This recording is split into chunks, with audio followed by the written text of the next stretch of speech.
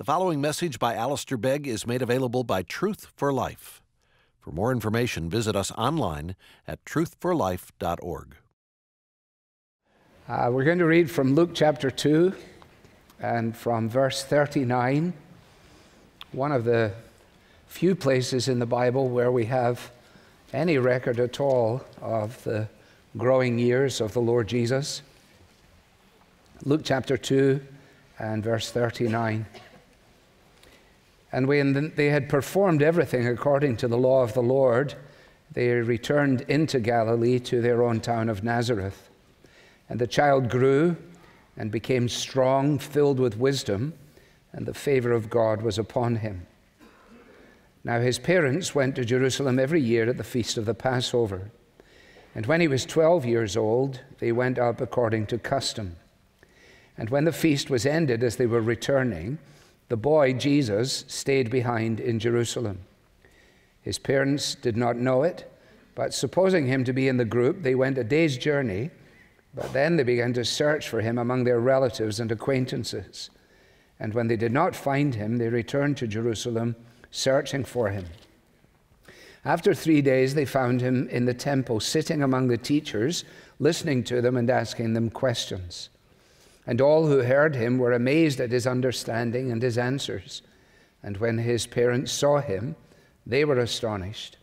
And his mother said to him, "Son, why have you treated us so? Behold, your father and I have been searching for you in great distress." And he said to them, "Why were you looking for me?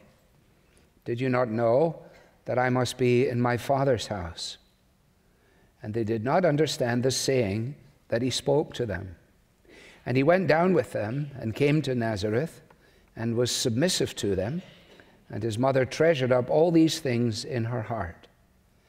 And Jesus increased in wisdom and in stature and in favor with God and man. Amen. Well, I invite you to turn to Ephesians and to chapter 6.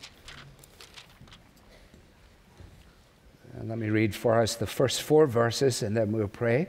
"Children, obey your parents in the Lord, for this is right. Honor your father and mother. This is the first commandment, with a promise that it may go well with you, and that you may live long in the land, or may live long on the earth. Fathers, do not provoke your children to anger, but bring them up in the discipline and instruction of the Lord." Father, as we turn to the Bible, we acknowledge how desperately we need the help of the Holy Spirit, both to be able to read and understand and speak and listen and obey, and certainly in this most crucial realm within our day-to-day existence as children and parents. So, Lord, save us from error and from indolence or from overzealousness. Grant us great wisdom and grace, we pray, for Jesus' sake. Amen. Well, last time we barely touched on the verses that we read. We got as far as, I think, just simply saying children, which we made 5 comments concerning, which I'm sure you remember them all very well. That number 1, they are a heritage from the Lord. Number 2, they are on loan to us for a short time. Number 3, that they are flawed from conception. Number 4, that they, like we, are in need of the law of God. And number 5, that salvation comes by grace through faith to them. And now, as we come back to this passage, we realize just how clear and unavoidable and helpful it actually is. Children, obey your parents, because in doing so, you are honoring God. And this, despite the fact that it is not regarded as being something that people aspire to in our culture, nevertheless, it is there stated as a duty, And we do well to remind ourselves that the pen that writes these words is the pen of a one-time Jewish boy brought up in a fine home under the tutelage first of his parents and then under the wisdom of his teachers. He then, in the context of his home, understood what it was to love and to obey. There, in the context of his home, like other children, he would understand his own personal identity, who he was and where he fitted, and particularly as made in the image of God. One of the great benefits, I think, of that Orthodox Jewish context, even to this day, is that it establishes these facts as grounded in God the Creator himself. And it is for that reason that when you read in various pieces of literature, when you enjoy, as I'm sure many of us do, the work of those who have come from that kind of background, you realize how these things are reinforced. I date myself by my references. I understand it. You should be pleased about that. It's nothing worse than somebody of my age trying to appear that I'm really hip and I'm up to date with everything. My children make sure that I'm not. And so when I mention Tevye, it's only a certain group that immediately says, aha, here we go, Fiddler on the Roof again. And that's exactly right. When you have that wonderful piece, tradition, that comes at us with great forcefulness, and then particularly in the stage play, it comes across very effectively when Tevye stops singing and addresses the audience in the theater. And he says to them, you may ask, how did this tradition get started? I'll tell you, I don't know. But it's a tradition. And because of our traditions, every one of us knows who he is and what God expects him to do. Now, there is far more in that than simply the traditional emphasis of a family background. The fact that when a young person knows that he was intricately fashioned in the womb of his mother, when he understands that his DNA was established by a creator God, when she understands that her life is sustained by that same creator, and that the entire universe is under the jurisdiction of the God who has purposefully made them, that is a vastly different view of the world and perspective on life than the alternatives that are prevalent in our culture. In a more profound way, when Paul is exhorting Timothy in his last letter to Timothy, and he says to him, I want you, Timothy, to make sure that you continue in the things that you have learned and have become convinced of, knowing those from whom you learned them, and how from infancy you have known the sacred scriptures or the sacred writings, referencing the Old Testament, which are able to make you wise for salvation through faith in Jesus Christ. Now, this is the Paul, you see, who is writing to the Ephesians and has come now, having dealt with husbands and wives, to this matter of children and their parents. Now, there are a number of things we can note, and hopefully helpfully so. First of all, that in this opening sentence here, what we have is not a suggestion, it is an obligation. It is an obligation.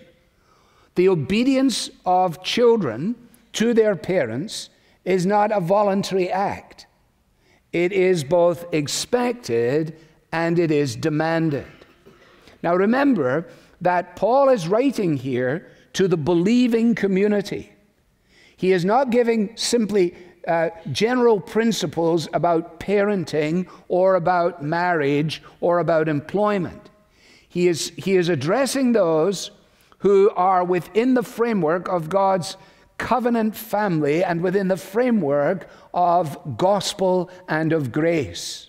And so he is appealing then to them in light of what is true of them on account of God's grace to them and through them. So when we put that down, we then realize that it changes things quite dramatically.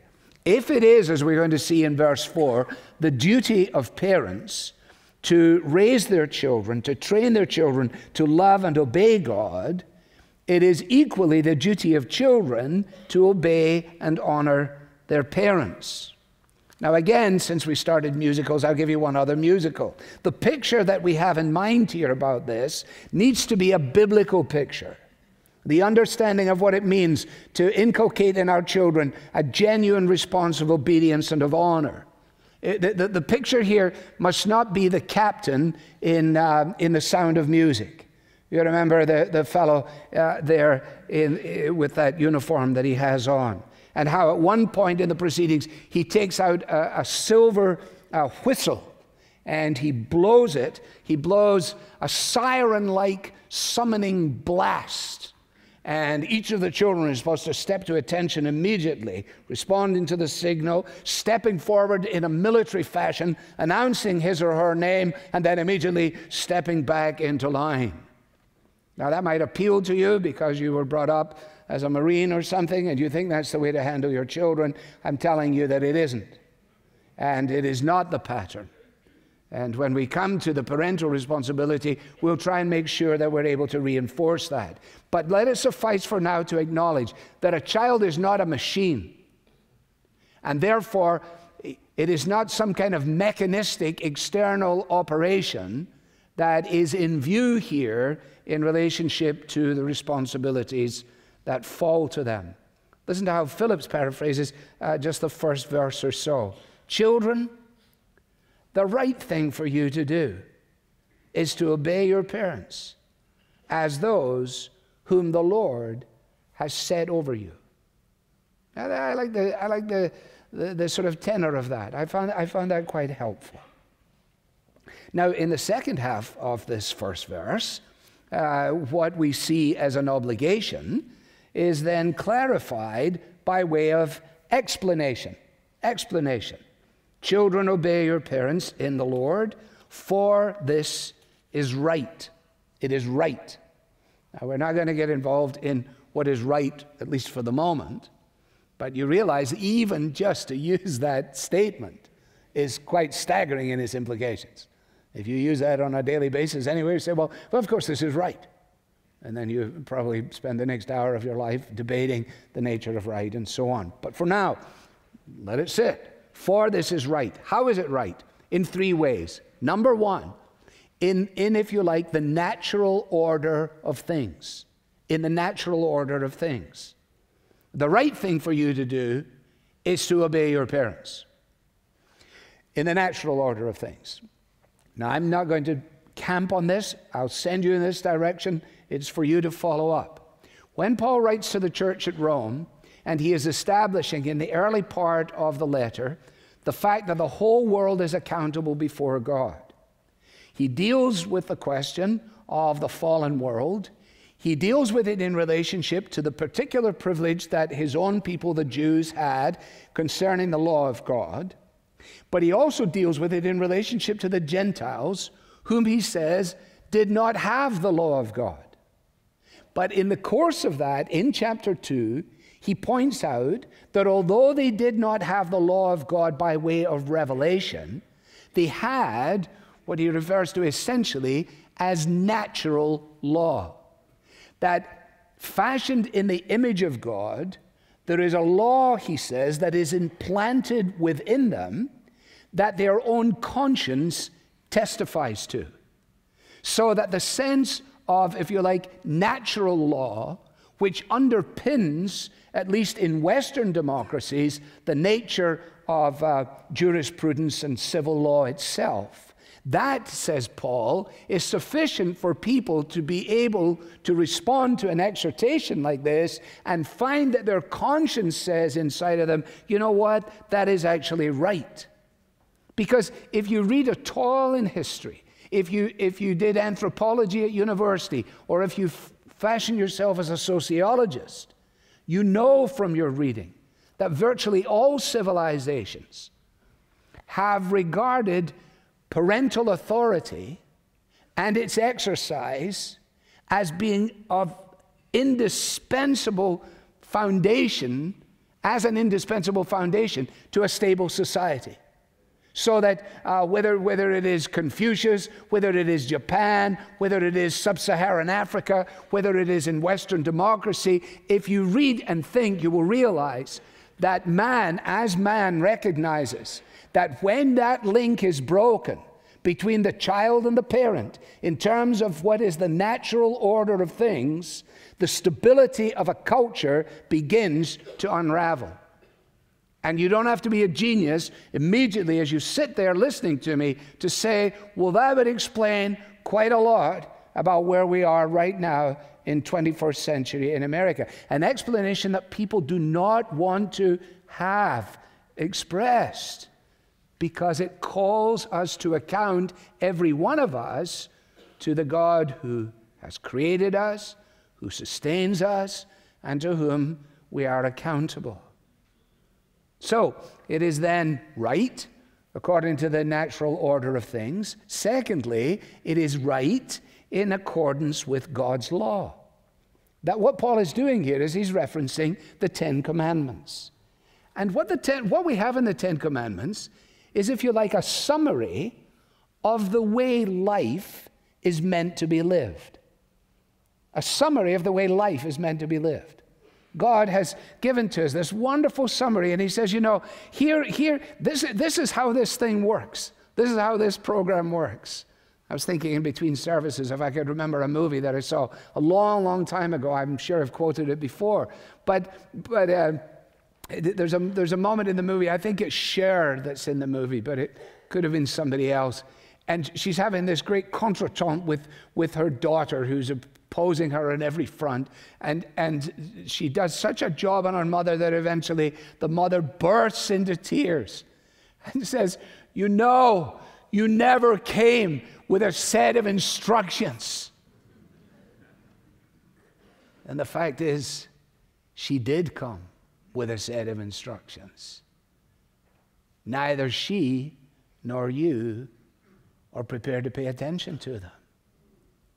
It is right according to God's law. He's conflating Exodus 20, Deuteronomy 5, putting these pieces together in such a way as to reinforce this fact. He is reminding them that in that context, when God speaks to his people through his servant Moses and gives to his people his law, he does so in a way that is to establish them as a unique group in the context of a panorama of notions and ideas and concepts and lifestyles. And he says through his servant, he says to Moses, tell my people, you shall be holy, even as I am holy. That's Leviticus chapter 19.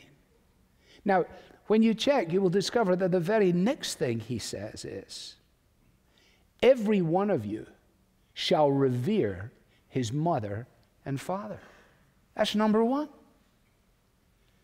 What would it look like to be a holy child? Dressed in a certain way? No. Just obedient to your mom and dad. That would be it. More than any other thing. Just in the same way as we said, what would it mean to be a godly, evangelistic wife? Living in submission to your husband. And the husband. You see, what is happening here as Paul moves to the end of his letter is he's bringing home something that was there at the very beginning. He said back in chapter 1 that in the fullness of time, God has a plan to unite all things under Christ, to unite all things in and under Christ. That's about verse 10 of Ephesians 1. Well, that's not an abstract concept. What he's talking about there is that he is going to actually bring the United Nations together. That he will bring together people from every tribe and language and so on. So that all of the racial discrimination and the hate and all of that stuff is dealt with by Jesus in the gospel. He is going to bring together the warring factions within family life, as parents do as they're told, and as children do likewise. You see, the question is, how can a child love and obey a God whom he has not seen if they won't love and obey their father and mother whom they have seen? Paul is actually underscoring the fact that the child's obedience, love, respect for his parents' authority is in the awareness that the parent's authority is divinely delegated. The child is not called to obey his parent because his parent is a genius or because his parent has figured everything out. For they are neither genius nor have they figured everything out. Or because they are always on form and do everything correctly. Because they're not and they don't. We don't. Paul is saying the reason that this is to take place within the Christian home is not because the parent is infallible, but because God's word is infallible. And that the parent, within the framework of the Christian home, is in the place of God in relationship to the children in their infancy. Therefore, the word of truth that is in the Scriptures, which is to be the foundation of instruction, is then held up in such a way that it's not about anything other than the fact that God, who loves us so much, has given us a book showing us how everything works. And since he loves you and wants the very best for you, he's given you all of these signs and wonders and stop signs and one-way streets and everything. And they're all here in this book. And honey, I love you and I want you to know that I am responsible to help you with this, and you are responsible to pay attention to what I'm telling you. That's the Shema again, isn't it? These words that I give you today. What words? The very sacred writings of Scripture. These words that I give you today are to be upon your hearts. And you will teach them to your children when you walk along the road and when you lie down and when you get up. Listen, you're going to come and see what was happening in the junior high on Tuesday night. I'll tell you what it will remind you of this. There is no way, no matter how good our junior high pastor and pastoral team is, that they're going to be able to compensate for the absence of our instruction, of our children, in our own home. The church has a child for maybe 1% of a week in comparison to the family. No, you see, the reason that it is right is because it is true by the nature of things. It is true according to the law of God. And it is thirdly true in the Lord. Children, obey your parents in the Lord, for this is right. I take it that what Paul is doing there in that phrase is providing the equivalent of what he has used in terms of his instruction to wives back in verse 22. Remember, he said, wives, submit to your own husbands as to the Lord. Now, he's already given the instruction that the Spirit-filled Christian is to display a spirit of submission in a general way, and then in the specific ways that God has intended. That has implications in a marriage, and it has implications within the family. So here the picture is of the Spirit-filled child, bearing testimony to his or her relationship to God by their obedience to their parents. And the context then is, if you like, gospel-centered and grace-enabled. This is not an ethical suggestion. This is a divine imperative that is based upon a divine indicative. That God has brought you to himself, has given you the Holy Spirit, has quickened you according to his word, and provides for you the impetus necessary in order to do what he asks of you. So that when he unites all things in heaven and on earth under Christ, there ought to be evidence of that in a child's bedroom. This is not Perfect Children Day. There are no perfect children. This is not always made the bed, always took out the garbage, always did the dishes, perfect little Tommy, perfect little Julie, or whoever else it is. No. We're talking here in the same way as is true of marriage. Anybody scoring 100% on loving your wife as Christ loved the church? Step forward, I'll let you sing a solo. Yeah, that's good. Nobody's going to sing. In the same way,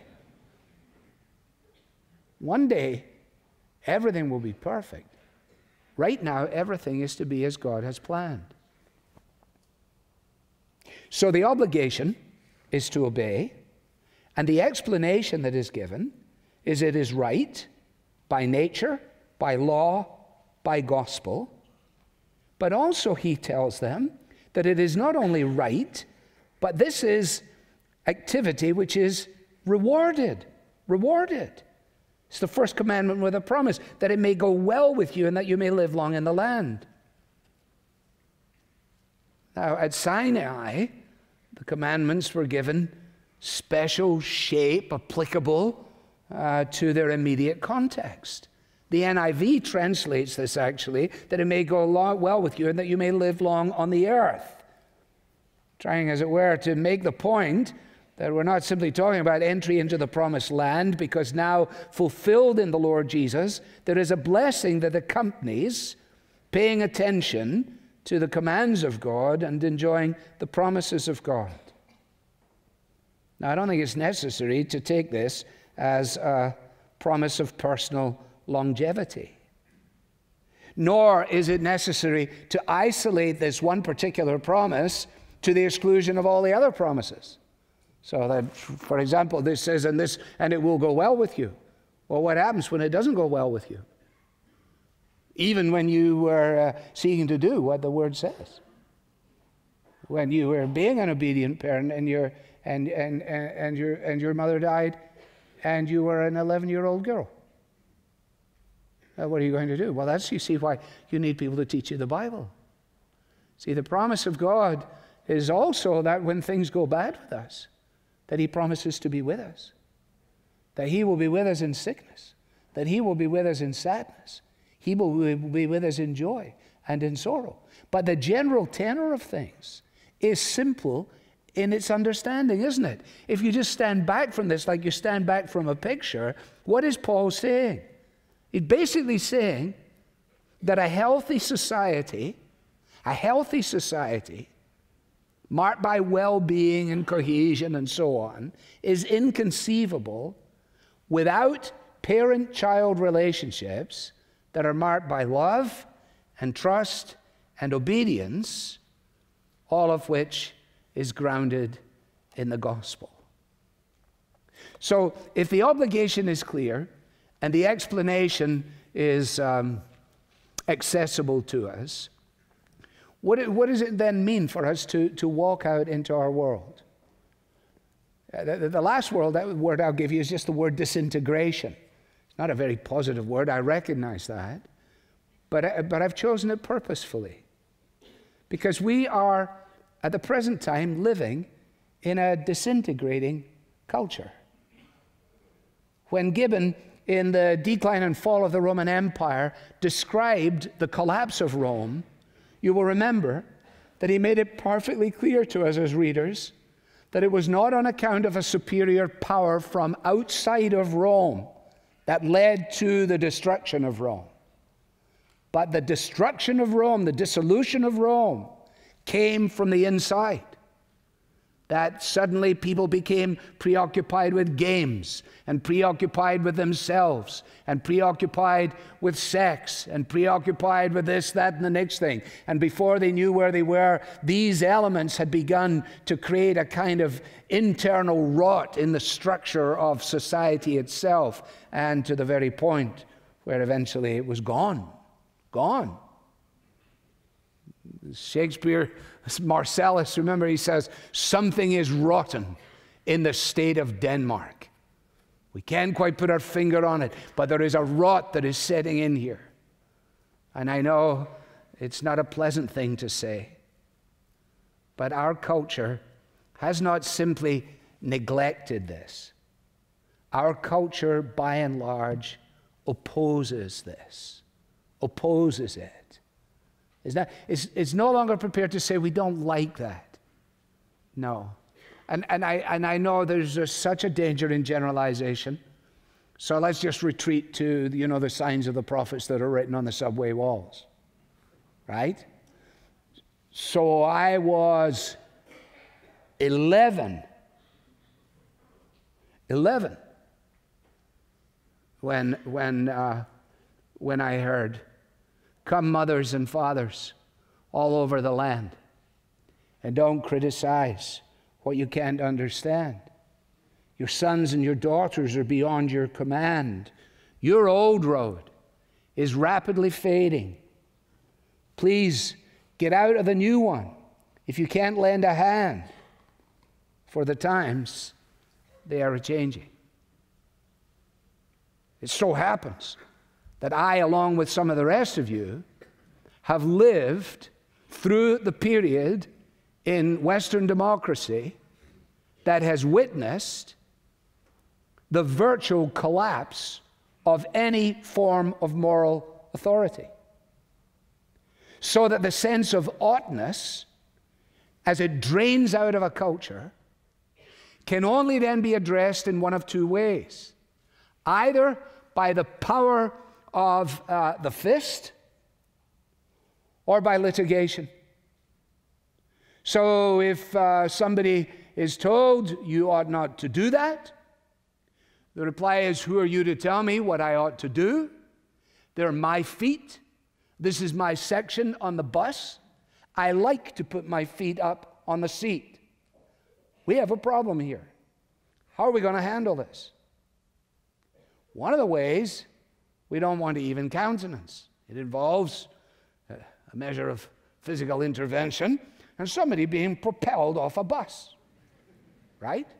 Or we're now going to have to go and put it through the courts in order that the sign might be on the bus and so on.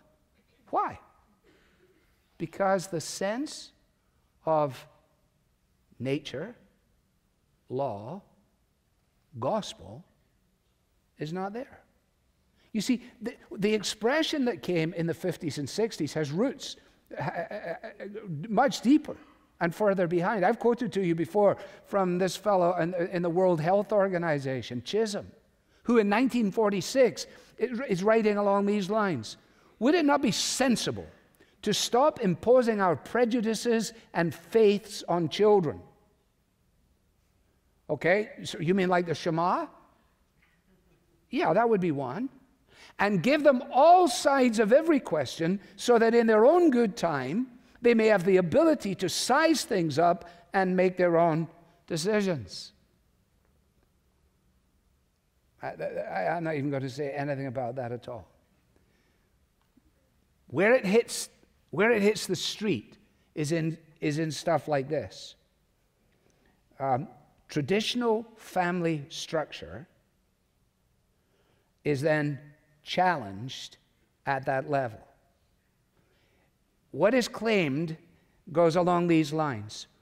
What matters is not the structure itself. What matters is the quality of relationships. It's very subtle, and it's not entirely wrong when you think about it. That's what makes it so clever. So how does that earth itself? Well, in this kind of comment, surely it is far better to have two dads who really like each other than to have a mom and a dad who don't like each other. Right? Now, how are you going to respond to that? The answer is you're going to say, this is right. What is right? It is right by nature. For God, who created the universe and gave to us his commands so that we might know how life is lived, has established unequivocally the fact that this is what family is, this is what marriage is, and that this is how this works. So we want moms and dads that provide quality relationships, but don't come to me with that kind of sophistry, because it actually is simply an expression of a vehement opposition to God himself, his wisdom, and his plan for the world. We are dealing in a culture where this truth is opposed. We are living in a culture where, in church with a big C, this is largely compromised. I don't want to be unkind to anybody, but the absence of straightforward, honest, clear, kind, unequivocal statements concerning what God has proclaimed for us and left to us in his word, the silence is almost deafening. People in my position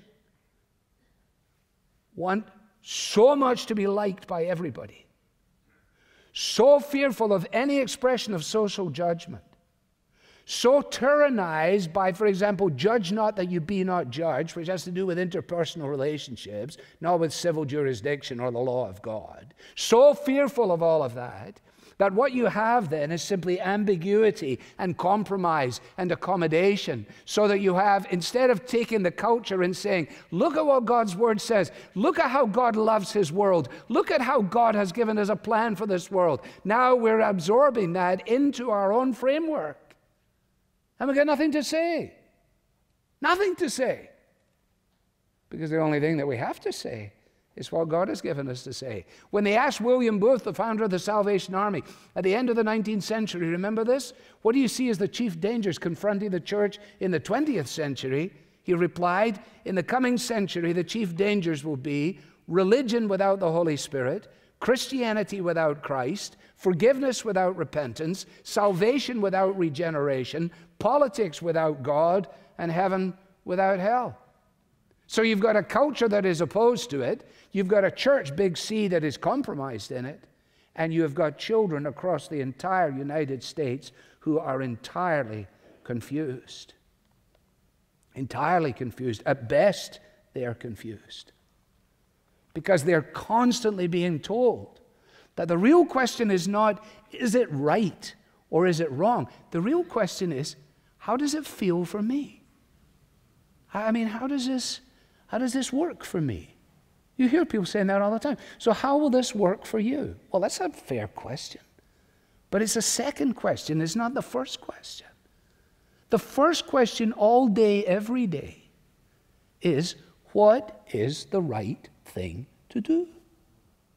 At the most basic level. I waken up. I wish I was still asleep. What time did we say that meeting was? What is the right thing to do? If I operate on the, how's this making me feel?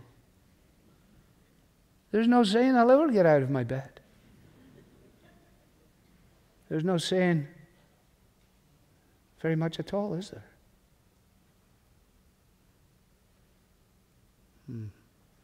You see, we cannot. We've raised a generation. We've raised more than one generation who believe that they were born without reason, that they prolong themselves by chance, and they die without significance. You cannot sustain a culture on that basis. It is inevitable that it will collapse from within. No empire has survived the impact of moral collapse such as is presently unfolding in Britain and in the United States of America. So what does that do? Make us curl up in a ball? Hide away in the hills? No. It makes us think of Jim Carrey in Dumb and Dumber. You say, you are totally, yeah, I know. Remember when he says the great line, when he says to the girl, "So you're telling me there's a chance?" What happened in history? When all was darkness, God turned a light on, lit up Whitfield, lit up Wesley, lit up Luther, lit up Calvin, lit up Alexander. Just babies being born, nurtured in the context of God's truth, learning that there is a huge delight and blessing that follows from just trusting and obeying God's word. Father, please help us with these things. Save us, Lord, from just pointing fingers all around. Lord, help us. Help us as individuals, as families, as a church family. Help us, Lord, and come and visit our nation by your grace. Come, Lord, and restore to some of us the joy of trusting obedience, the joy of obedient trust. And help us, Lord, to be holy, even as you are holy. For we pray in Jesus' name. Amen.